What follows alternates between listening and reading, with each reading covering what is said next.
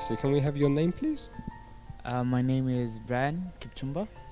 And where are you from, Brian? I'm from Nairobi, Kenya. And what department have you been accepted into? I was accepted to the aerospace engineering. Fantastic.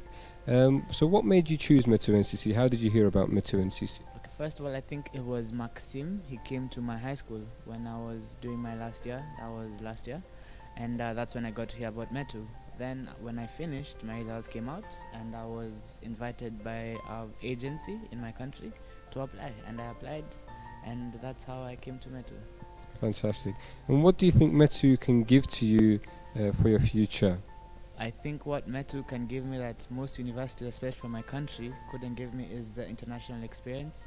I think I can get a lot of knowledge, I can get a lot of experience, I can get a lot of, how do I put this, skills from METU NCC having the international setup as compared to the universities that were in my country. So that's why I chose METU NCC over the universities in my country. And what have you enjoyed about the campus most so far, and has the orientation program been beneficial?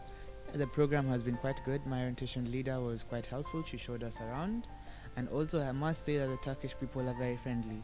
Yeah, there's nowhere I've gone that a Turkish person has not been able to help me, especially when I need to buy something and they know English. They help me. They're really good people. And also about in the campus, I like the recreation activities. There's football, the football boards almost everywhere. So yeah, I'm an addict of football and I really love that. So at least when I have a little time and a few lira in my pocket, that's where I'd find myself going.